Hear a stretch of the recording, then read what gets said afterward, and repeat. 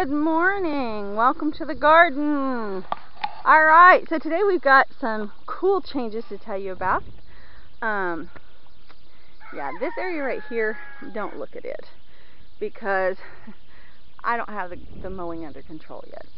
We've got 90% of it, but this area still has to be done, and I'm going to stop and mow this before it gets out of hand again. So, we have our onions. The top sets are ready to harvest. I'm going to harvest some of these and take these to town. And once we take them to town, we've got several schools that are going to throw them down, and the kids won't have to worry about planting onions every year. They can just simply harvest, and it will harvest in the winter while they're still in school. That's part of the problem with having the greenhouses. Some of the things have to be started in spring, and then they go over summer. So when they come back in the fall, so it gets kind of tough. These onions are something that they can put down, leave, and forget about. You'll notice that along the brick here we have a hidden symbol, and we have another symbol over here, not so hidden. That is what the girls are working on, and I'll tell you about that here in a little bit. If you look, we have our cucumbers. Now, what we figured out, that whatever variety this is that the kids planted, turns yellow when it's ripe. This one is almost ripe. It's not quite. They actually can turn a bright orange. So yeah, I kind of like that. It's just different. I haven't watered this morning because I keep getting sidetracked. This is actually take 2 because I got interrupted in the middle, and we don't edit, so I just started over. The tomatoes are starting to come along. The basil, I know that they have to get a little bit bigger leaves, so yeah. And I'm actually thinking I might take some of these plants out and put them someplace else. I don't know yet. But anyway, then we've got strawberries. Each day RJ comes down and he gets a little bowl full out of between this garden, that bed, and that bed down there. Him and the pig have a nice little snack out of it each day. You can see we've got some more over here, more there, some down in there. They're really starting to come along. So he's enjoying having those strawberries every afternoon. So, and he comes down and picks them himself, so I'm good with that. This bed, it still needs to be weeded. I did start on this side, and then the girls were down here and we got sidetracked, and anyway, there's another one of the little hidden things there. The xylophone is now moved down here and gotten away from the tree that we don't feel is safe to have kids around. And on the back of it, you don't need to see this, there's a little rainbow back there. And I'll tell you more about those. The peach tree. Okay, so I know that there's one lady that watches, and she has peach trees, and maybe she can help us out with whatever's going on in this booger. We have noticed that look here, see that right there? There's a little bug that's going in there, and it creates one of those little things, and then slowly the whole thing starts to go bad, and then it ends up looking like that. I cut one open, and the bug goes all the way down to the stone. Let me get you one down here. Look here. A lot of them look like this, and see there's the bubble thing where the bug is, and then it goes down and it gets to the stone, and pretty much they just die. And I found a couple that just had little spots on them like that, and I thought, oh, I can just cut that away. But the truth is whatever bug that is goes down into the stone, and the whole center is rotten around it. So I don't feel safe using them. See, look, here's one. And see, it's got just that brown. Let me look and see if we can find one with the start of it. There's another one up there. And we have tons of them. Look at that. I haven't sprayed, okay? I don't know what we can use that wouldn't be poison. I'm not above chemical, but I'd like to explore.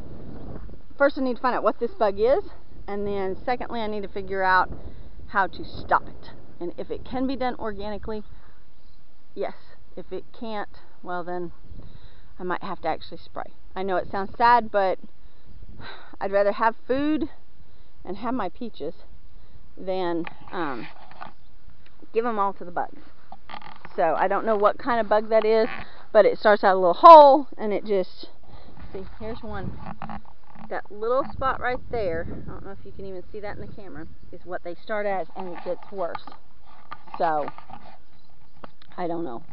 Anyway, our broke spot will be trimmed off next fall, or next winter.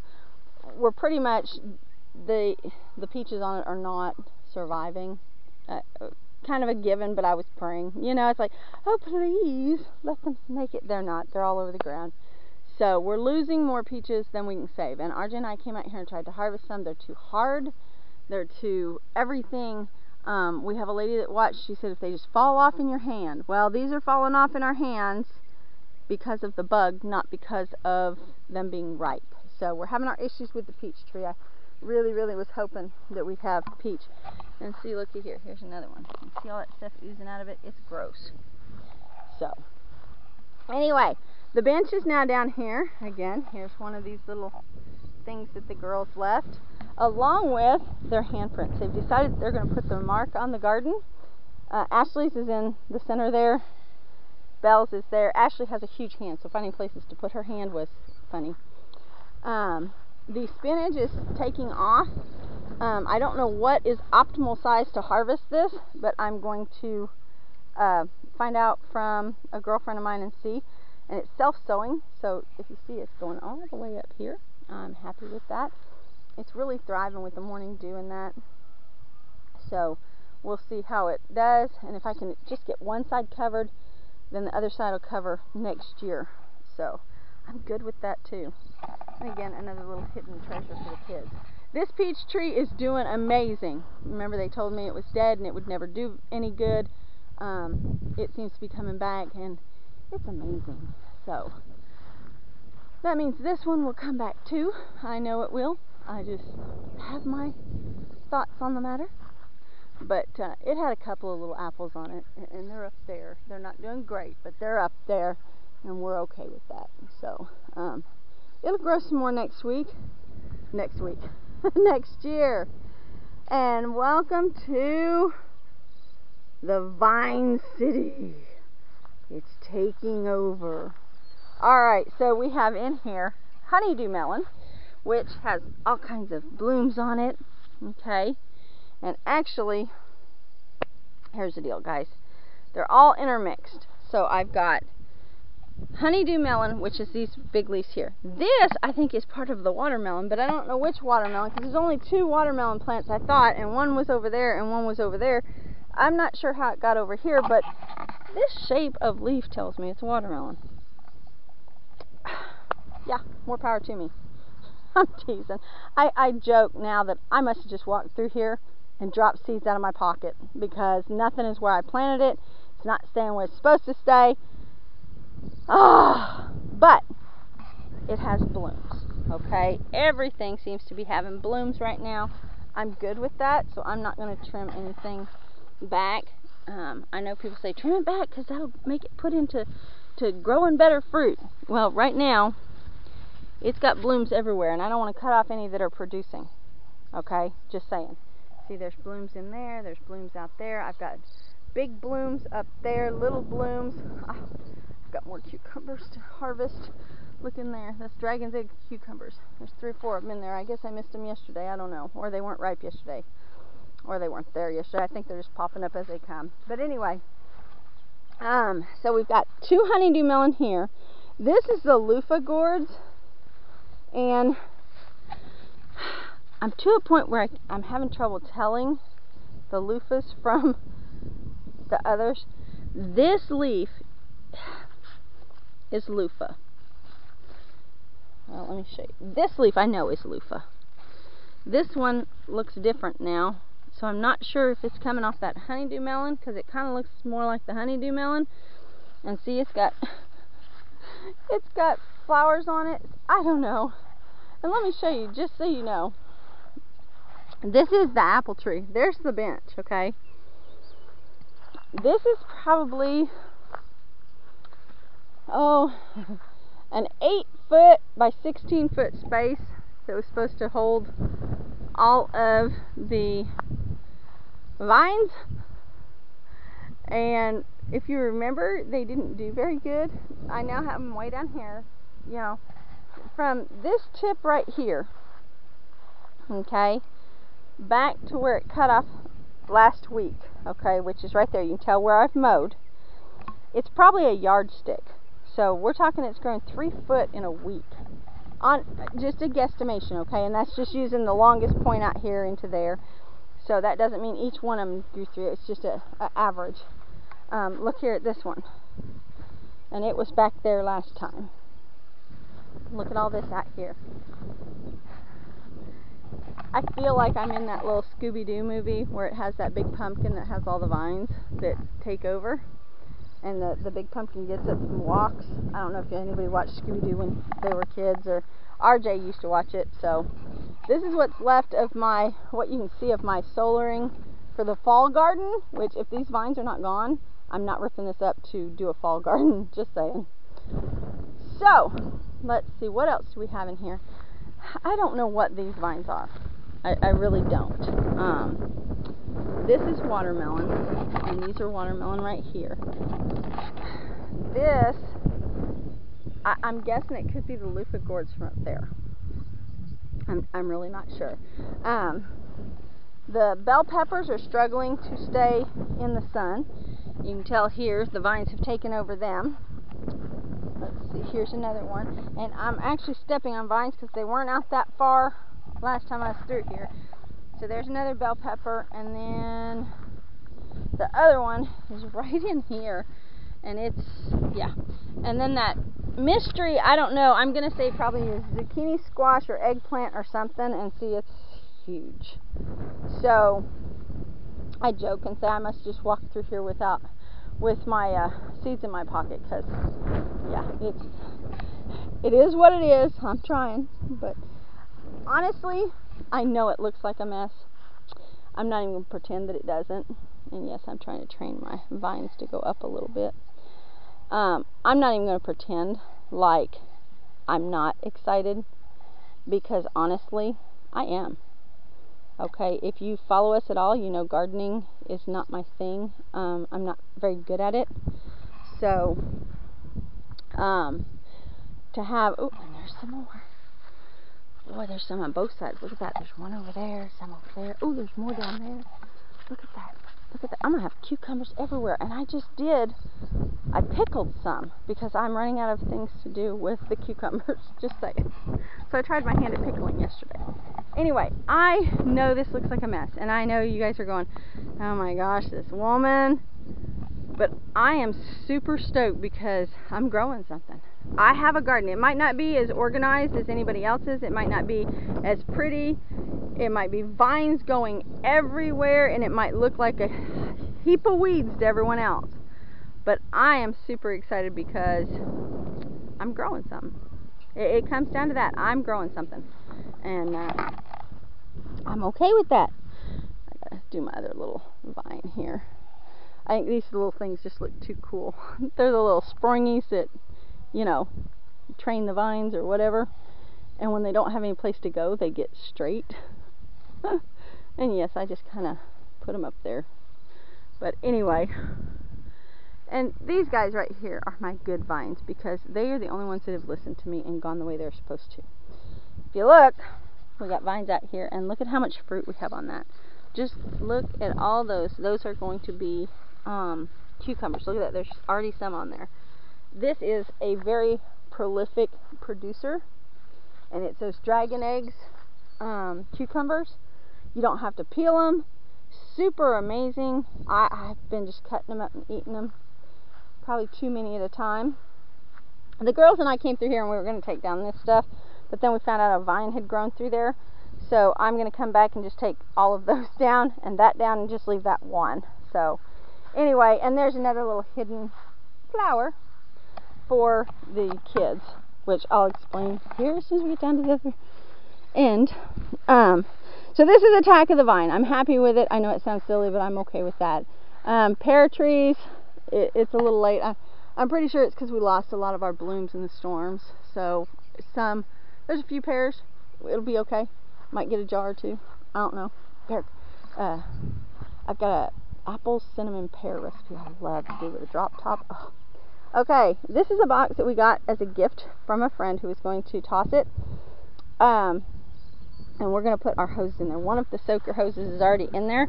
I have some more soaker hoses, but we're waiting for it to dry out a little bit, and he just had it for storage, and he had 2 of them. A girlfriend of mine got the other one, and I got this one. If you look, there's a horseshoe on that and the thing. The clear that you see over it is the girls used a clear coat, like spray varnish or lacquer or whatever you call it, over them so the weather wouldn't take them off. Okay, so we've got a little green flower down here. This still isn't draining. The rosemary has pretty much died. I don't know what we're going to do about that. All of these tubs were done the same. That's the only one that won't drain. And we actually took it apart, drilled more holes in it, and redid it. So, don't know. Lavender's doing great. My tomatoes, look, I have little bitty tomatoes on there.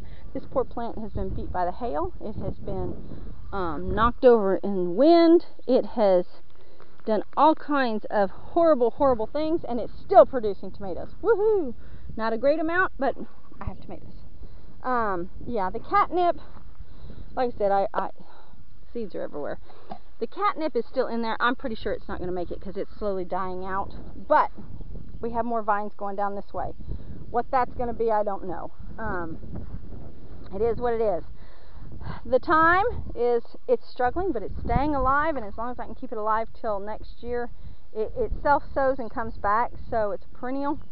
I'm okay with that. Let all these little seeds from these white ones do down there, and then we won't have any whatever in here.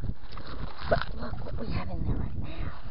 It's some kind of squash. I don't know how to tell when it's ready, but I don't even know what it's supposed to look like when it's ready, but there it is. The zucchini.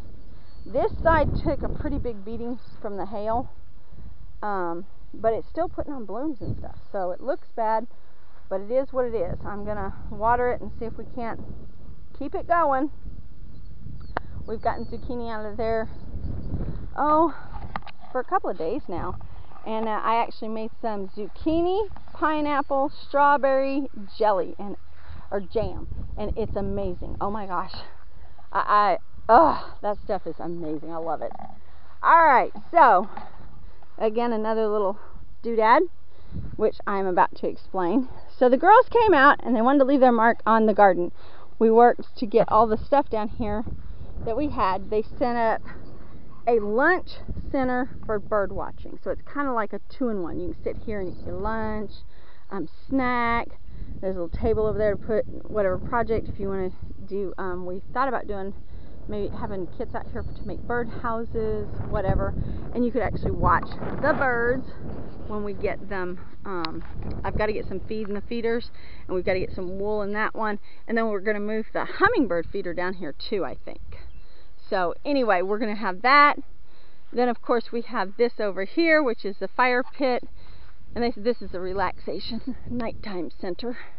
Belle finished our bench, and her and Ashley put their marks on it. We had some spilling going on, so they just made it and lacquered it over like they had intended to. So it is a purple and pink. They said it looked like a spotted cow, so fits right in. We really don't care. Pot of gold there, potluck garden. We're good to go. There's more strawberries there, and like I said, it's still producing. RJ comes down and gets out of both beds each night. But one of the things that the girls wanted to do was have a treasure hunt. We have a treasure hunt in the barn. Okay, let me back up. We have a scavenger hunt outside. Then we have what we call nature's treasures on the inside. And there's jars inside the barn that have things like bird nests in them, wasp nests, different things that you find outside that most kids wouldn't be allowed to touch. So we have them in the barn for them to touch and explore, and they're all in glass jars so they can see them, and adults can actually take them down. There's rose rocks and all kinds of stuff in there. So a geode, trying to think, mussel shells, all kinds of stuff. Well, they kind of wanted to do their own take on that. So those little things that you saw, the little card-like plates, were chalkboard things. You're supposed to write like carrots across it and mark your carrots with it. And I had 2 that I actually used, and what happened is when it rains, it washes them away. So you can't see it anymore. So the girls decided to put these things and make a treasure hunt. Now there's actually, it's a 2-in-1, because over here on the big kid one, there's a pink square, and these are supposed to glow in the dark. There is a pink circle, okay? They said I could use either one of those to put on the big kid one. I don't know if you can, down below. Alright, so there's the pink square. And then they have other things like, this is a purple moon, and up there on one of those discs is a big blue moon. So the big kids have to go through the whole garden and find a color specific shape. So they would have to find like the purple moon. They also have to find the yellow horseshoe, which is on the back of the toddler bench, but the toddlers can find this one. So it's big and it's bright and it's right here, you know, easy to find. The big kids have to be specific, okay? That green flower was down there on the flower bed, and this right here, of course, all the little kid ones, it hasn't been weed eated, but they're easy to find once you, there we go. And so, okay, so the little kids would find that one, and all of the little kids are super easy to find. One in the spinach. They call this from this side, where that blue tub is, over here, the toddler area, because there's the xylophone. They're going to put it's a debate of a water or a sand table right out here. And then the little kids can play hide and seek in the teepee. And I think the sand table, they said, is going to go right here. We're debating, and if you have children and have done this, we're making out of PVC pipe and a plastic tub. And we're going to have funnels across the top on a little thing. And we want to know, I don't like the thought of water, because little kids playing in water that hasn't been covered or stale or whatever, it's kind of like yuck. But then if we put sand in there and it rains, it's going to fill up with sand, and how do I drain it? So if you guys have any thoughts on how these water tables work with sand and how we can do it with some sanitation to it, that would be amazing. So like I said, the little sand table is going to be here. The little kids are down here. They've got their scavenger hunt. They've got a teepee to hide in. They've got their xylophone to play with. And then we'll have the sand or water table. Then the big kids, of course, have the gardens that they can do. Swings sit on. We're going to have the beehive back there. And we're going to have a little greenhouse and that kind of stuff back there. Remember, that corner is going to be a little shack. So that'll be big kid part. This will be the little kid part. Not saying the little kids can't go back to the big kid part, and not saying the big kids won't cut through there. But either way, we have it contained to, they can just stay up here and their parents can sit and watch, you know, for the littler ones. So anyway, other than that, the only thing I'm going to do today is I'm going to mow this tall stuff. As you can see, we still don't have that all under control. With the rain being placed, that is almost 3 weeks growth right now, because this is a week to 10 days growth. So and you can see it's pretty tall, you know. Oops. It's pretty tall, and we've been concentrating on getting all of that done. The day before yesterday, RJ mowed that far section back there, so it was picture perfect. And now you can definitely see where we have and haven't mowed, you know. So I'm going to do this big old open space so that it all looks like one today if I don't poop out. So anyway, there's a garden update. Thanks for joining me. Hopefully by the next time we come, we might have some kind of sand table in place, or a water table, or I don't know. There has to be a way to drain it or something. I don't know. We'll work on it. See you next time.